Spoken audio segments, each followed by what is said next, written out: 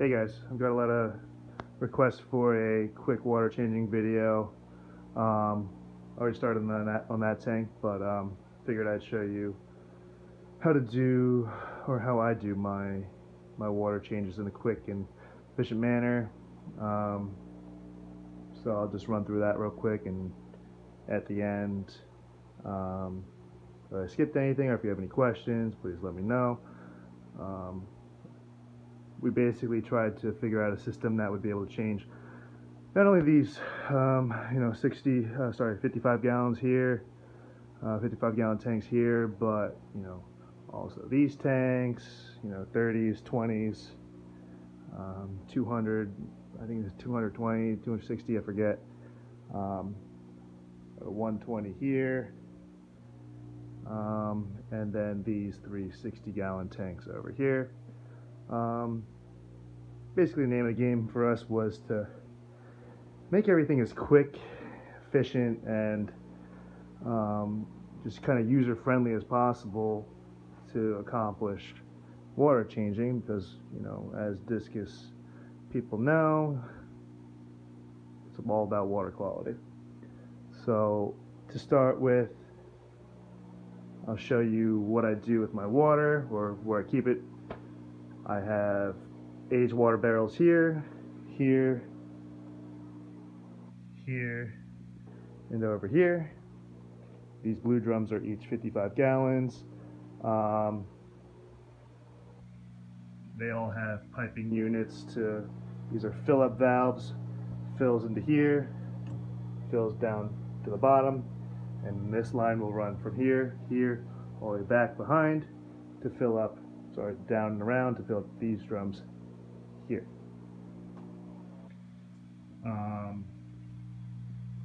In addition, I have pumps connected to this line here and this line here, and they both run up into this set of valves, backflow preventer, top drains, pumps more, should I say, down here, stopped by this valve, again with another backflow valve. And then these two valves are controlling basically the water flow of these two drums. These are also connected by similar mechanisms. We have the main drain line is right there, so I can drain this tank pretty quickly, and then fill up line, and then the drain line or the pump line connected to valves. Got lots of little arrows so that we can keep track of things in case we ever forget. Over here, so you just saw 200 gallons of aged water.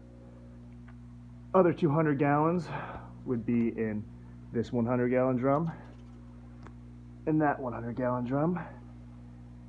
These two drums are connected by that white pipe in the middle for simultaneous fill up.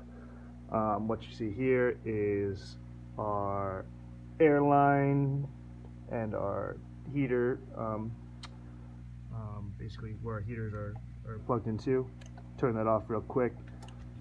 Whenever I want to turn off the heaters, air lines are going into each of these guys. It's hard to see, but for aged water, it's good to keep everything aerated, so when the water goes into the tank, you're giving your fish aerated water.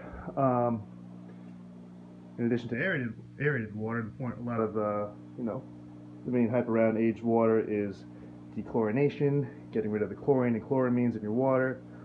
I have used Prime my whole life, but a new product I've been using is Seachem Safe, and what I've been doing is, in order to save money and just be efficient, is that I pre-weighed out the amount of safe powder that it takes to treat 400 gallons. What I do is I make a 40 milliliter solution, and based on that, 5 milliliters is one pipette. One of these guys will treat 55 gallons of water.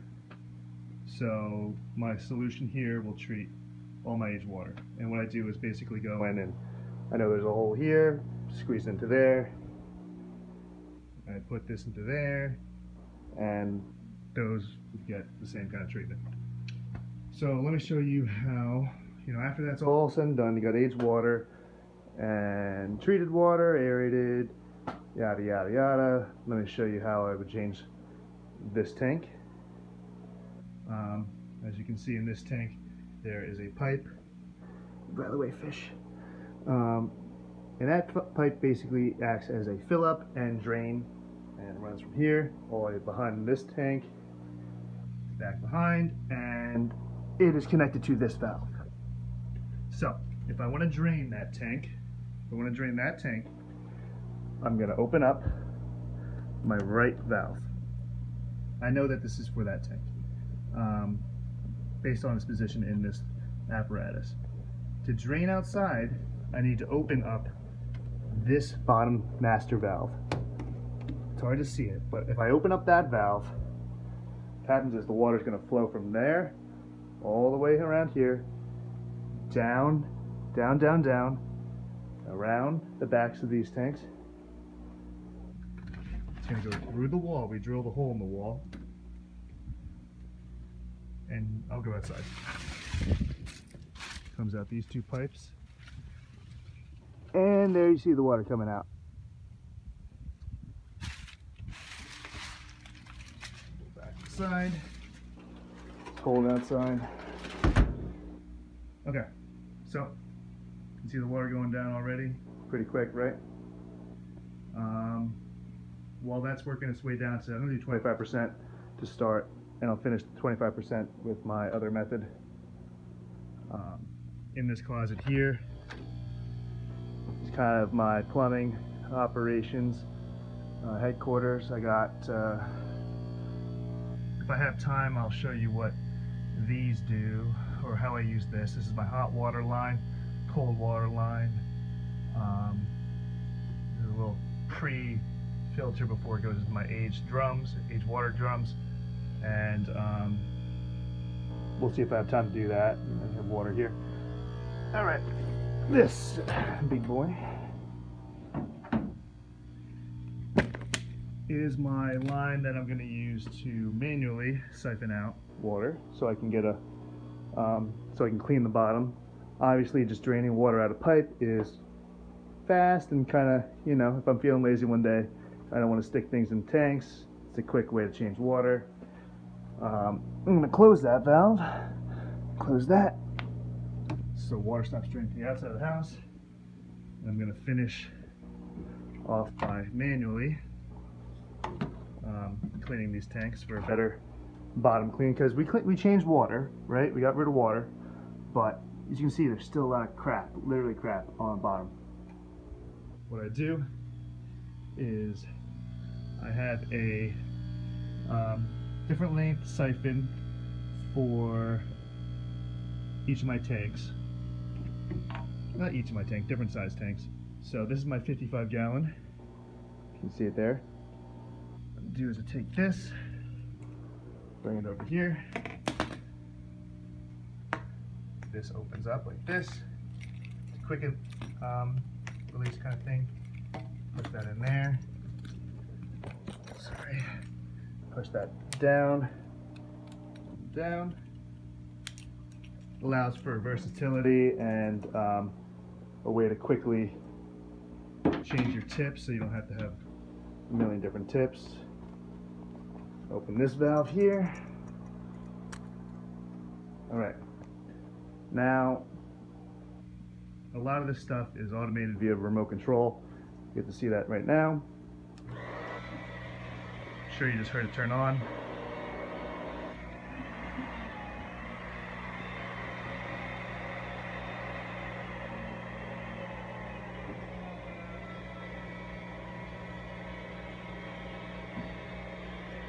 I don't want that. Sorry, I don't want to suck that up. Stopped it real quick. Move that out of the way. Don't want to drain that. I don't know what that came from. Turn it back on. Up here.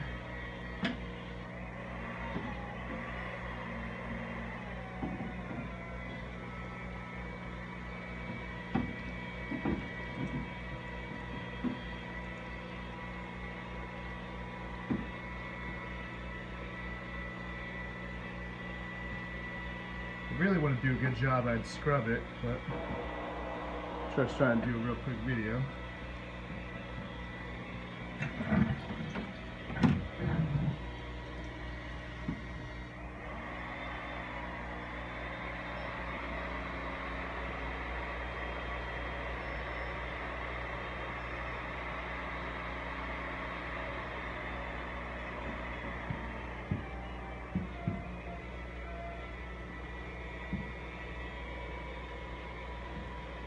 Shellfish.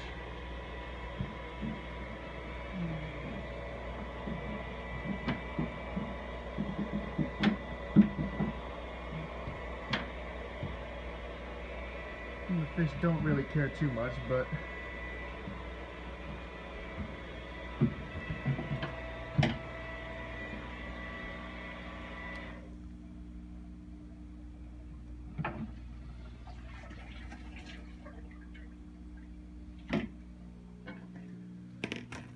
ground. Alright. And again, I sucked up a little bit more than I wanted to, but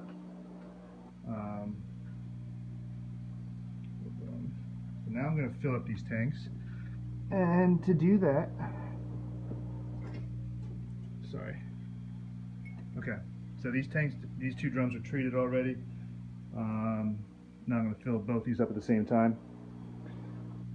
To do that, I'm going to press this button here. It turns on the pump here, open this valve, come down here, right, left,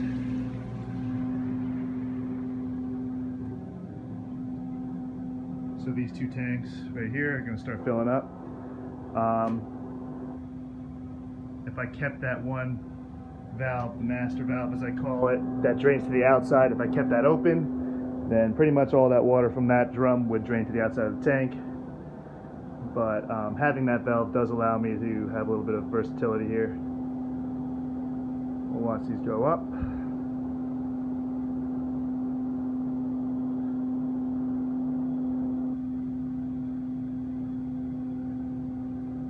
If I run out of time on this video, I'll try to post a part 2 and pick up where I left off.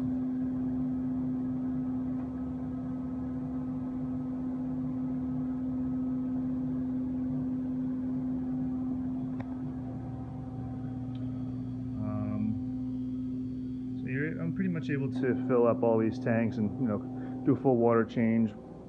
If I was to do 50% water change on all these tanks, everything in the room would take me about an hour, I'd say.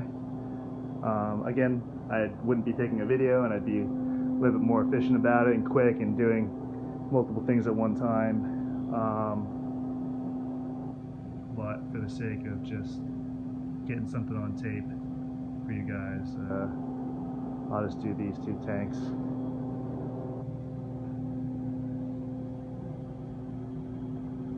You hear that tank, that drum is starting to empty. Leave it's off. Turn on my bottom one. Open the bottom valve. Close the top. And water's coming in. This right one's almost finished. So watch that right one almost get filled. I'm gonna have my hand here. I'm gonna close it. Just close the right valve. This is still filling. So it's filled now, so I'm going to close my left. Turn it off for now. So these two tanks are filled. To fill this guy back up, I'm going to open up this valve and come all the way around here. Open. Sure you just heard that go on. And now this is getting filled up. I think I already mentioned the float valve component. Maybe I didn't, but as this water raises, there's a float valve hanging